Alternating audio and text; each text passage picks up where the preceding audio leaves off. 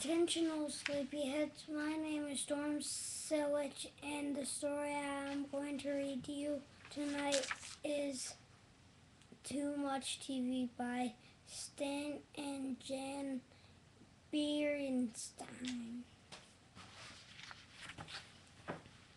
It was a fine spring day in the bear country. The bluebirds were singing and trout were leaping and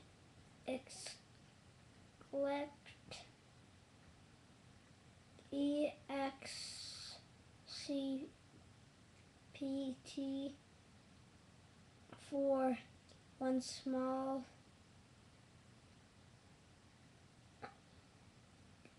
CLOUD of dust blowing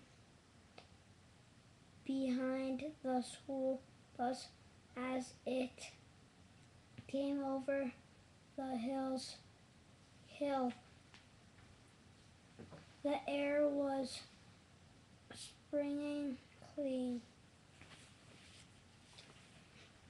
Mama Bear was inside the family's treehouse fixing brother and sister Bear's after-school snack.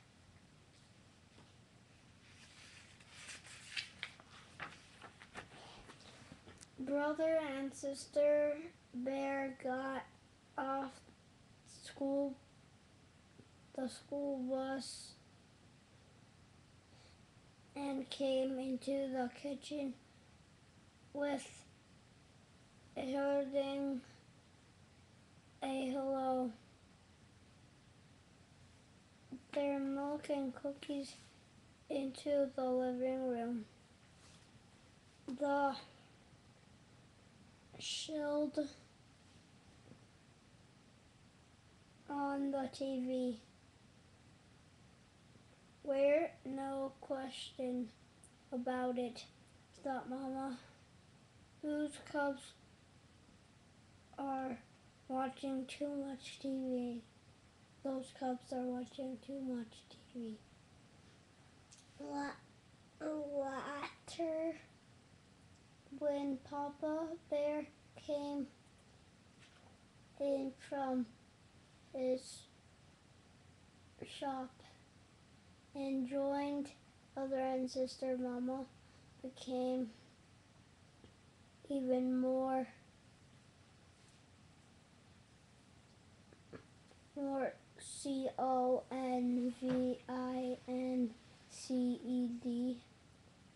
There's all ABSOLUTELLY.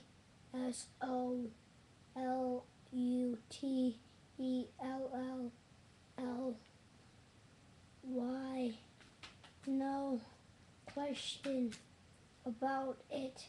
The whole bear family is watching too much TV.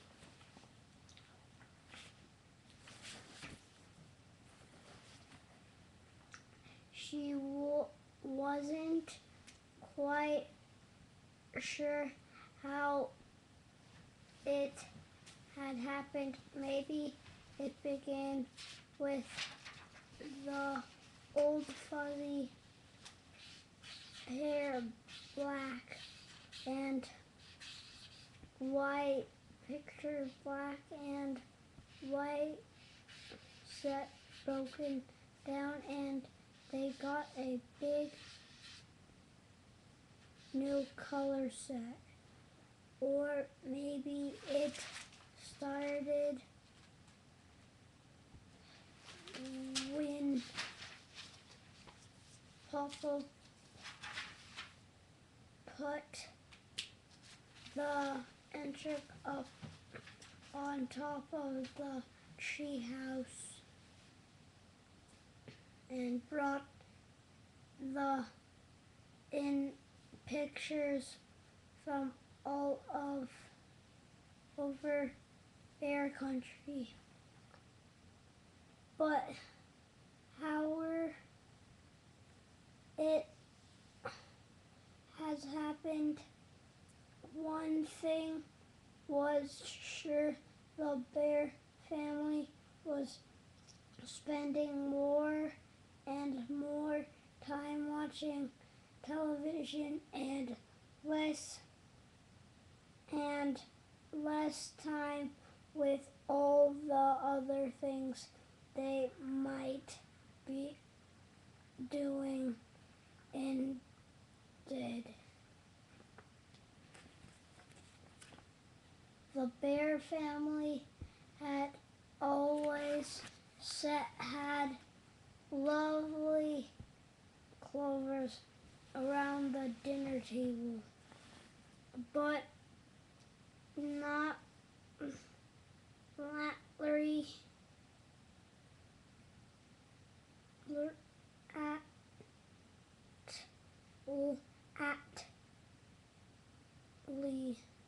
Latley. They just sat around and chewed. The cubs had all kinds of fun playing outdoors, but not anymore.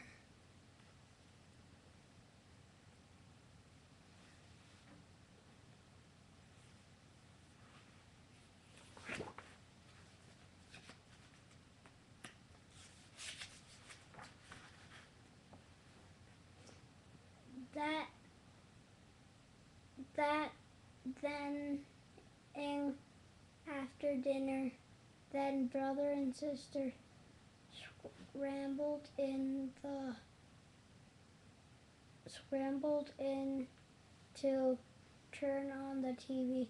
Mama stopped them and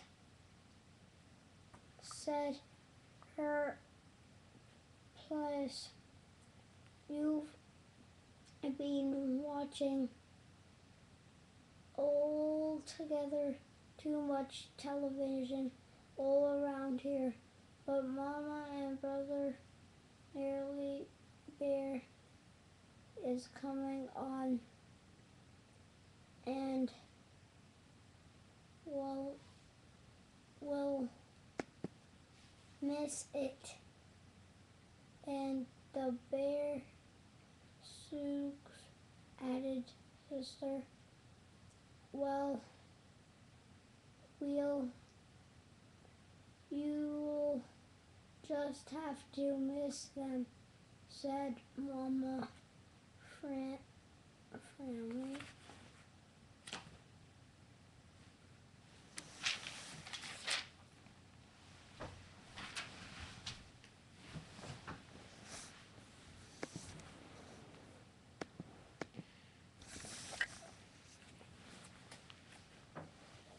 And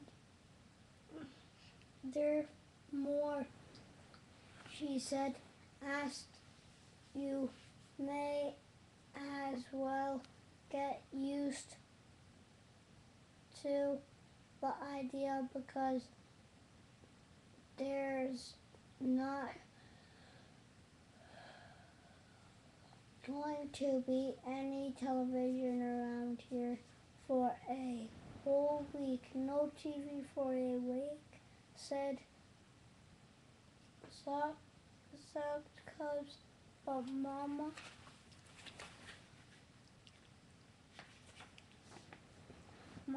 never mind, but said, "Papa, your mother is also right, absolutely right. There's a lot more to life than TV, likes homework, for instance, and French air and sunshine and TV for a week. It's then a 10 idea. Now, if you'll excuse me, there's a sports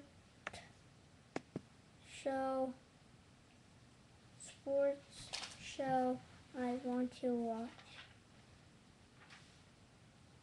Just a moment, Papa, said Mama. No TV for a week means you too. What? Said Papa. You can't be serious.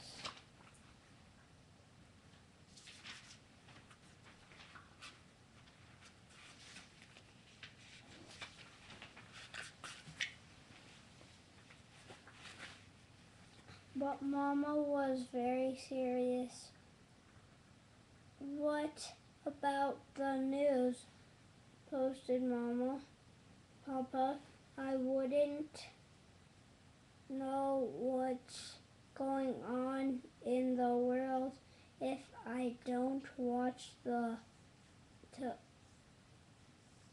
TV news. Here, try this, said Mama. It's called the newspaper, and the where, counted Papa.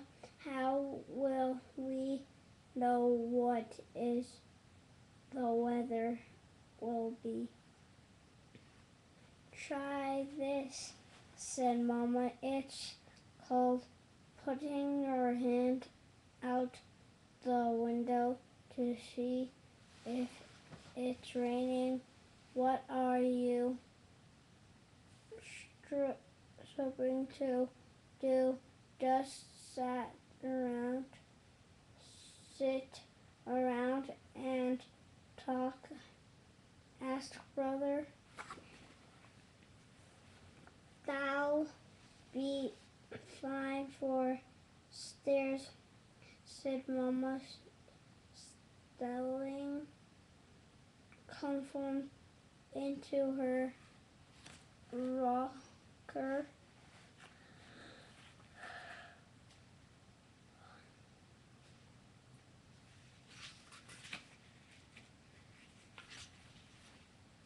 But it had been so long since the Bears family sat around and talked that they had forgotten how it really didn't matter, because pretty soon Papa fell asleep and snored so loudly that they wouldn't have heard each other anyway. After school the next day, the cubs looked along at the TV, but Mama showed them out to play. Brother's bike had a tire that needed pumping up, and Sister's tricycle needed a little oil, and white. It seemed strange not watching television. It was fun riding bikes and tricycles again, sort of.